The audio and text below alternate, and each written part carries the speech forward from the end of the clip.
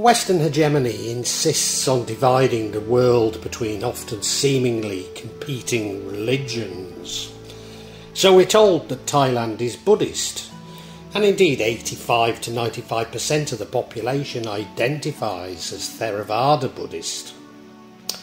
The Buddhist clergy, the Sangha, consists of two main schools of Theravada Buddhism, the Mahayana and the Dharma Yukatika. The former is older and more prevalent within monastic community. But is this the full picture?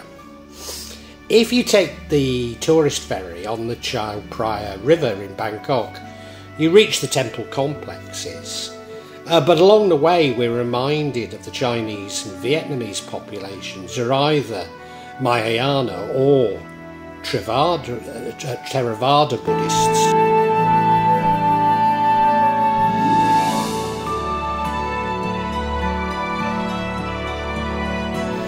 You first reach the Wat Arun Ratchawararam, the Temple of Dawn. Wat Arun is an ancient temple dating back to the Ayutthaya period and considered as the royal temple of King Rama II, also known as King Buddha Loetla Nabhalai of the Chakri Dynasty. A Buddhist temple has existed on the site of Wat Arun since the time of the Ayutthaya Kingdom. It's believed that Taskin vowed to restore the temple after passing it at dawn. The temple enshrined the Emerald Buddha image before it was transferred to Wat Praha River on the river's opposite bank in 1784. Wat Arun gets its name from Aruna, the Hindu god of dawn, hence its common name, the Temple of Dawn. The main feature of Wat Arun is its central prang, which is encrusted with colourful porcelain. This is interpreted as stupa-like pagoda encrusted with coloured faience. The central prang symbol of Mount Meru of the Hindu cosmology. The satellite prang are devoted to the wind god Prapya. The demons Yaksha at the entrance of the Uboshot are from the Ramayana, very similar to the Ramayana. The white figure is named the Sasadeja, and the green one is known as Thoksakan, or the demon Ravana from the Ramayana. The main golden Buddha statue is believed to have been designed by King Rama II.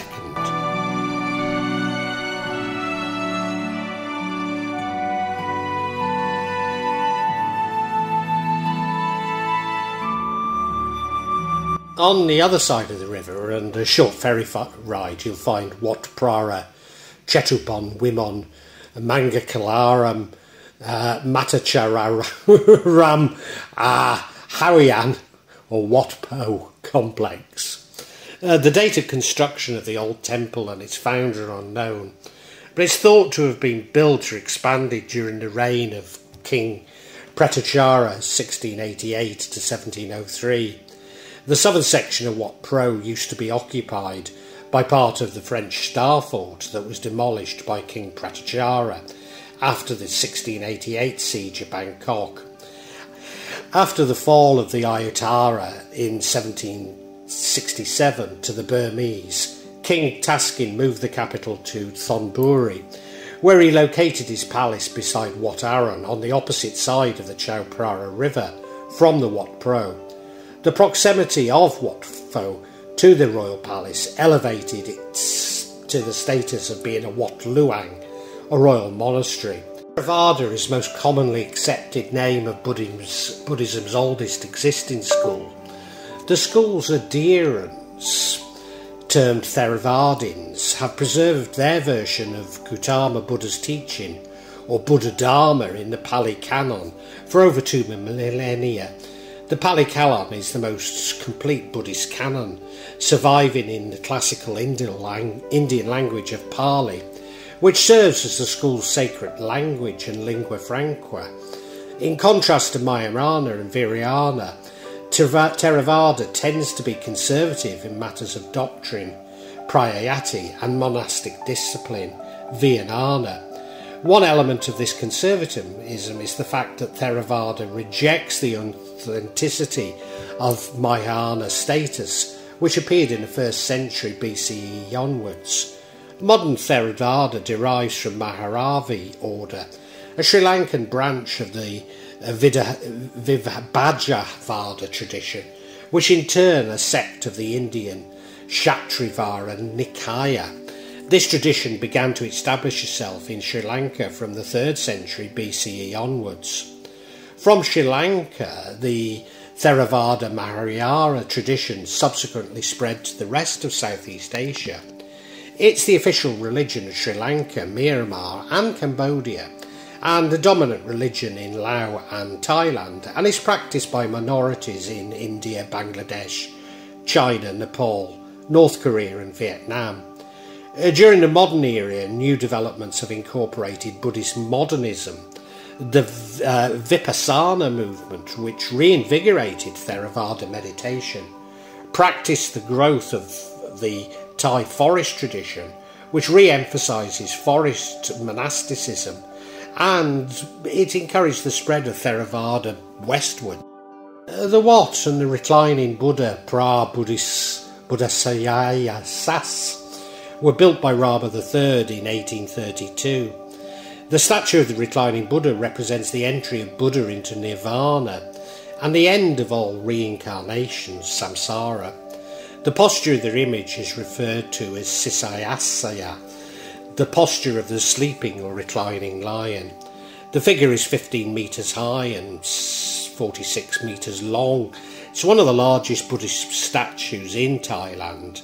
The figure has a brick core which was modelled and shaped with plaster, then gilded. The right arm of the Buddha supports the head with tight curls, which rests on 2 box pillows encrusted with glass mosaics.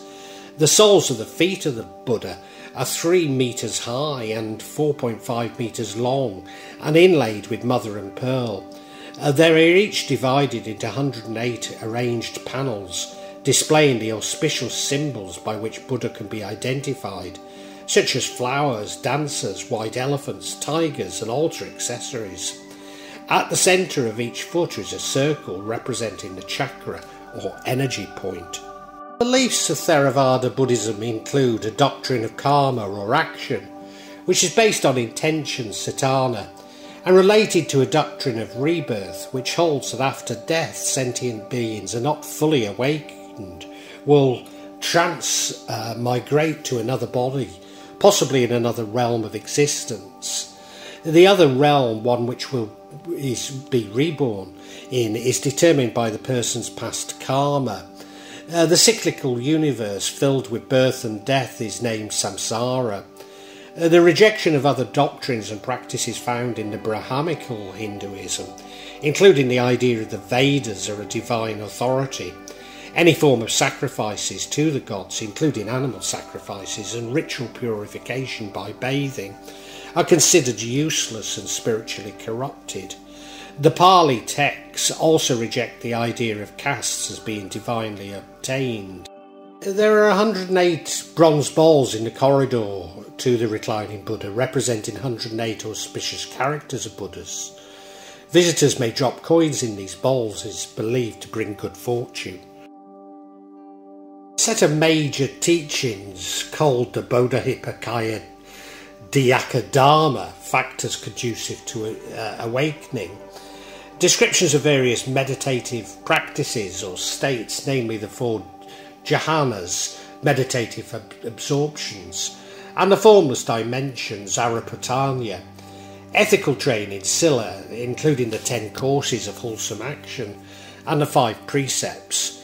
Nirvana, Pali Nibbana, the highest good and the final goal in Theravada Buddhism.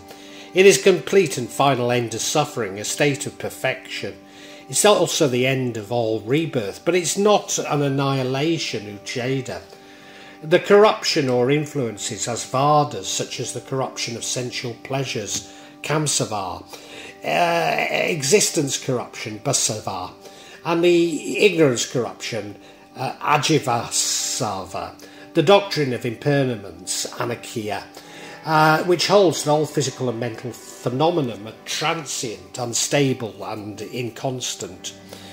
The doctrine of non-self, Atana, which holds that the constituents of the person, namely the five aggregates, physical form, feelings, perceptions, intentions and consciousness, are empty of self, Atta, since they are impermanent and not always under our control. The five hindrances, Pancha Niravani, are obstacles to meditation: 1, sense, desire; 2, hostility; 3, sloth and torpor; 4, restlessness and worry; and 5, doubt. The 4 abodes, Brahmavara, are known as the 4 immeasurable, Apanayana, Manana. The 4 noble truths which state in belief: there is a dukkha, suffering, unease; 2, there is the causes of dukkha, mainly craving, Tahana. The removal of craving leads to the end, Nirodhara, of suffering. And there is a path, a marga, to follow to bring this about. The framework of dependent actions, Paticamapada, which explains how suffering arises, beginning with ignorance and ending in birth, old age and death, and how suffering is brought to an end.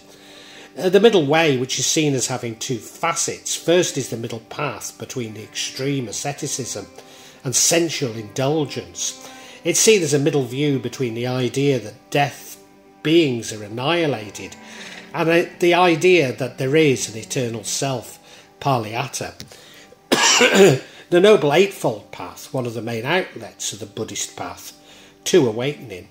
The 8 factors are right view, right intention, right speech, right conduct, right livelihood, right effort, right mindfulness, and right samadhi. Close by Wat Pho is the Grand Palace. The Grand Palace has been the official residence of the kings of Siam and later Thailand since 1782. The King's court and royal government were based on the grounds of the palace until 1925. King Bhumibol Adulyadej Rama IX resided in the Chitralanda royal villa, and his successor King Virakalorongkorn Rama X in the Amphoran Satan residential hall, both in the Dusit Palace, but the Grand Palace is still used for official events. The Temple of the Emerald Buddha, or Wat Praha, is now in the royal chapel situated within the walls of the palace. Incorrectly referred to as a Buddhist temple, it is in fact a chapel. It has all the features of a temple except for the living quarters for the monks. Built in 1783, the temple was constructed in accordance with royal ancient tradition, dating back to Wat Mahathat, a royal chapel within the grounds of the palace at the Sukhanhothai, and Wat Praha Samphet Aratana. The famed Emerald Buddha is kept within the grounds of the temple.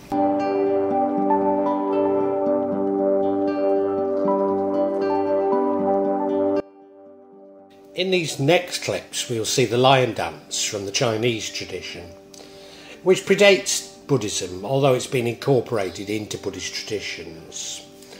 This was filmed during the Western New Year, and it's more associated with the Chinese New Year. The tradition itself, however, is practiced throughout Southeast Asia. The Chinese lion dance is normally operated by 2 dancers, one of whom manipulates the head while the other forms the rear end of the lion. Chinese lion dance fundamental movements can be found in the Chinese martial arts and is commonly performed to a vigorous drum beat, as you will hear. Interestingly, the lion dance, Riog, is also performed near my home in Java at Ponorogo. Whilst it may be influenced by Chinese tradition, it is believed to be authentically Javanese. Nevertheless, the origins and cultural ownership of Riog dance have been the subject of dispute and controversy with Malaysia.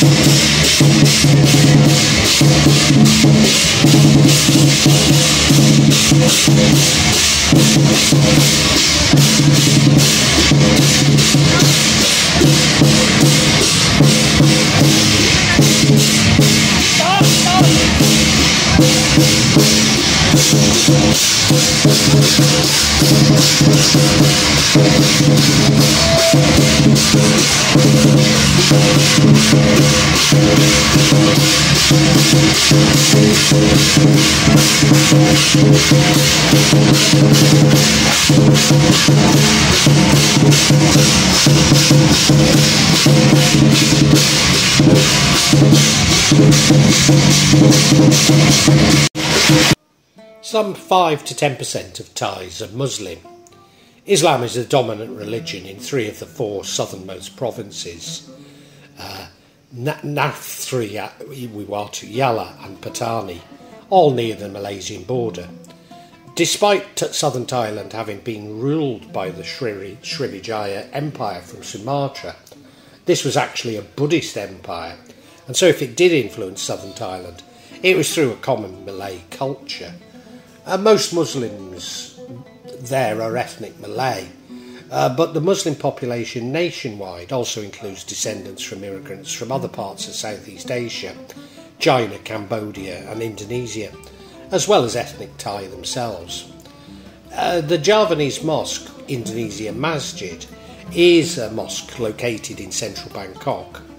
This mosque is called the Javanese Mosque because it was founded by the Javanese in Bangkok. The mosque was built on Wafak land owned by Haji Muhammad Salah, a Javanese immigrant, in 1906. The mosque has a Javanese architecture with light green building colour with a pyramid roof and 3 steps. Not unlike the Great Kuaman Mosque in Yogyakarta or Jogja, although in miniature of course. Indeed, it is adopted by Nahdlatul Ulama NU community from Indonesia. The main building of the mosque is rectangular, measuring 12 by 12 metres, with 4 pillars in the middle as support. In addition to the Qibla direction, on the other 3 sides there are wooden doors on each. Outside the main building there is a foyer, with 4 doors made of iron bars. At the front, the mirbar, there is a wooden pulpit equipped with stairs. On the right and left there are 2 clock bells, also made of wood. Being a part of NU, the traditions were familiar to me, but whilst the prayers were conducted in Arabic, I was a little surprised to find the hot bar delivered in Thai. Also, none of the fellow worshippers appeared to speak Bahasa Indonesia, but as the Javanese were only brought to Bangkok by the Japanese during World War II, most Javanese then, at that time, would not be able to speak Bahasa Indonesia.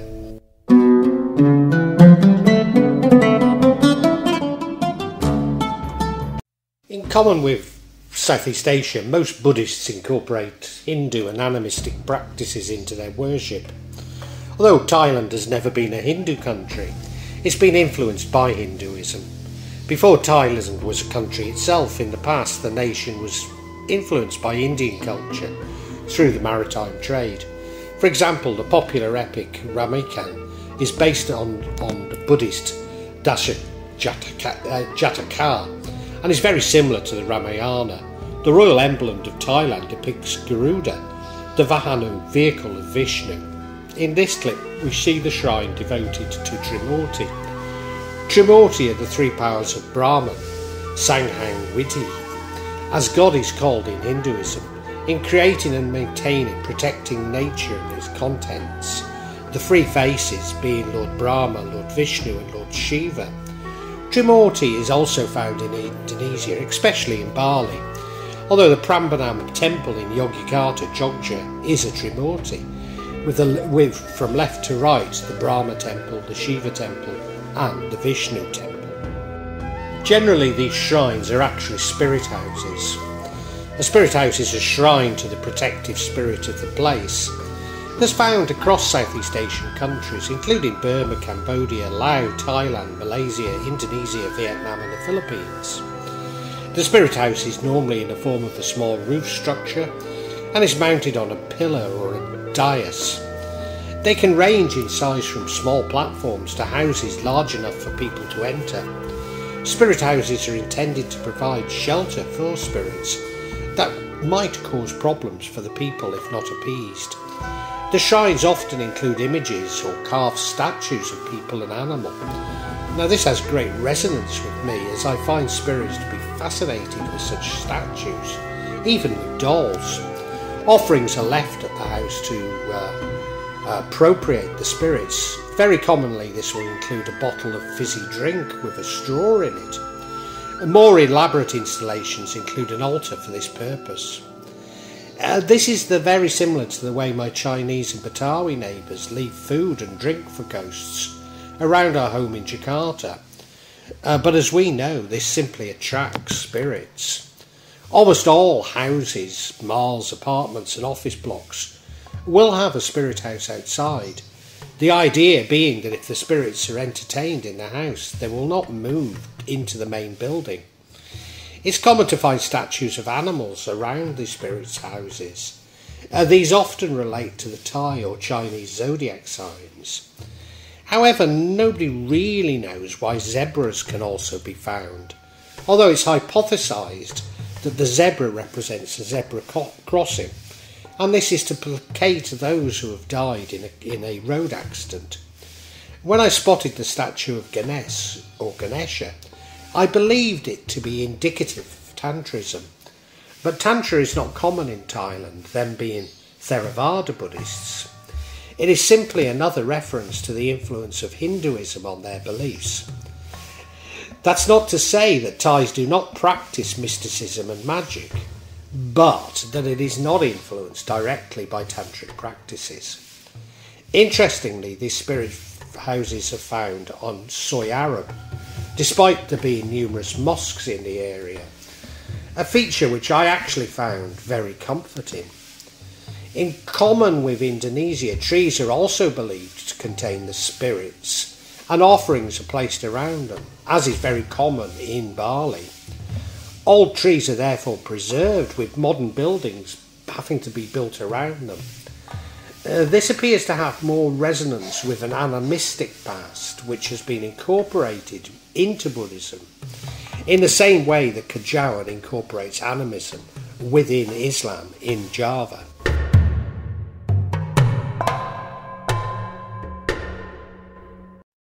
Yantra is a geometric diagram, mainly from the tantric tradition of the Indian religions. Yantras are used for the worship of deities in temples or at home, as an aid in meditation, used for the benefits given by the supposed occult powers based on Hindu astrology and tantric texts. They are also used for the adornment of temple floors, due mainly to their aesthetic and symmetrical qualities. Specific yantras are traditionally associated with specific deities and or certain types of energies used for accomplishment of certain tasks, vows that may be materialistic or spiritual in nature. Yantras hold great importance within Hinduism, Jainism, but also Buddhism.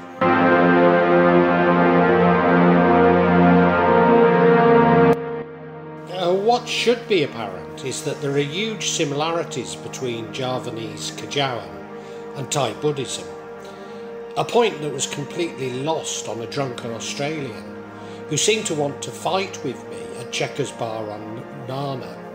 He seemed to believe that as a Javanese Muslim, I was personally responsible for the Bali bombing. Undoubtedly, I was also responsible for the atrocities in New York, and personally was involved in the barbaric executions of people in Saudi Arabia. Oh, and also that I insist that my wife wears a hijab all the time, even though she was sitting next to me without one.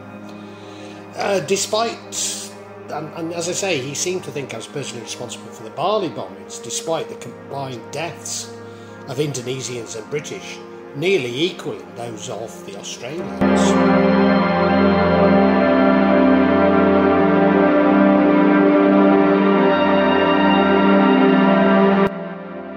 Not far from the Grand Palace is the amulet market.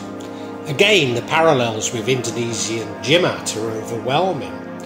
Now, I'm no expert on Thai amulets, and if you're interested in them, and indeed Thai mysticism in general, you should really check out my fellow Mancunian, Jenks, who really is an expert.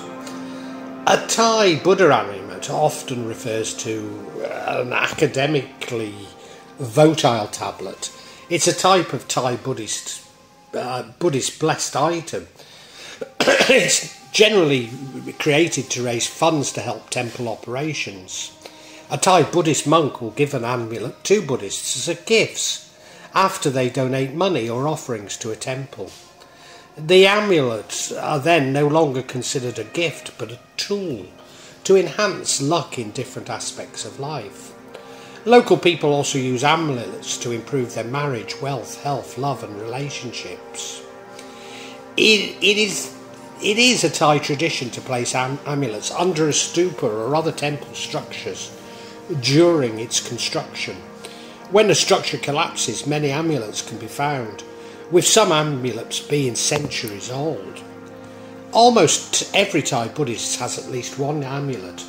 It's common to see both young and elderly wear at least one amulet around their neck in order to feel closer to Buddha. Amulets are made often using Buddha's image, an image of a famous monk, or even an image of the monks who made the amulets. They can vary in shape and size and materials used, such as plaster, bone, wood or metal. They can include ash from incense or old temple structures, or hair from a famous monk to add protective powers to the amulets. After the amulets are made, the maker will ask the monks who live in the temple, or monks from other temples, to congregate in order to chant, pray and bless these amulets. This process can take anywhere from a week to more than 3 years to complete. When a new amulet is freshly made from plaster, its raw appearance may not be very attractive. By adding a protective casing, the appearance of the amulet is enhanced, and at the same time the amulet inside is protected. The price of the amulet not only depends on its appearance, but also its scarcity, its maker, its age and its divine powers. It's believed that these old amulets made by monks are the most powerful, and that those sold in the market are mass-produced. Most people even call them fake. Whilst this is somewhat true, I know that all objects can be activated by anyone with some spiritual powers. I'm also somewhat sceptical about them being encased in plastic, as this could prevent the energy from being released. The traditions for amulets are: do not wear Buddhist amulets under the waist. For most amulets, wear it on the neck or above the waist. This tradition is to show respect to the Buddha. Takroots, these are the long thin ones, another type of amulet made in Thailand, but without a monk or Buddhist image, can be put inside the pant pockets. These are often long and thin, encased in a tube. Do not put a Buddhist amulet in a bedroom if you expect to engage in sexual activity there. Pray before and after wearing an amulet, and remove amulets when bathing. At the market I came across many amulets which were clearly of animistic origin and had little to do with Buddhism. Again, this is similar to Javanese jimat, including the palak kik, a kind of Thai amulet in the shape of a penis. The phrase palak kik means honourable or surrogate penis. These amulets range from a few inches to several feet in length. The smaller versions are usually worn on the body, whilst the larger versions are displayed in shops and other establishments. And the gumanthong, the golden baby, although this is somewhat incorporated into Buddhist tradition. I believe this to serve a similar purpose to a toil in Indonesia, and is used to steal wealth for the owner.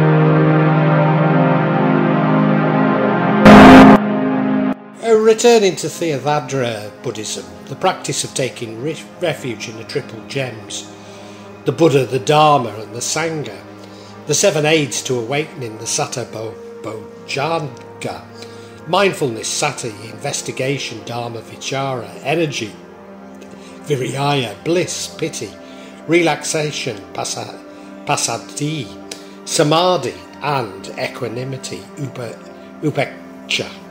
The 6 senses, salatayana, and corresponding theory of sense impression, phasa, and consciousness, vijnana.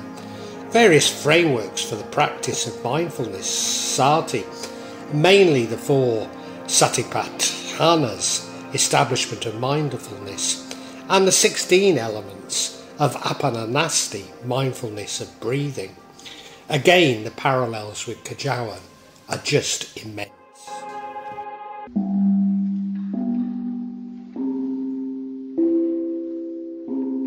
What should be apparent is that there exists a common philosophy or religious tradition across Southeast Asia. Nevertheless, an event happened in Bangkok which completely shocked me. Those of you who've been following my channel will know that my immediate family and I have been suffering from the effects of black magic for over 10 years. Whilst our neighbours in Jakarta have certainly targeted us, it has become increasingly apparent that my Duke and brother-in-law is behind so many of the problems the rest of the family have been facing. Certainly the Duke and brother-in-law follows a tantric left-handed path. Whilst this can be traced to the Hindu-Buddhist tradition of the Majapahit Empire, in Java this is most often more associated with the Buddhist tradition. More recently, I have come to realise that the main problem is intergenerational karma. Almost certainly this is related to a pact with spirits, a jinn if you like, entered into by my wife's ancestors. You may like to see this as a marriage to a jinn, but I believe that even this is a metaphor for allowing oneself to be possessed by a spirit to avoid samsara, as is the tantric tradition.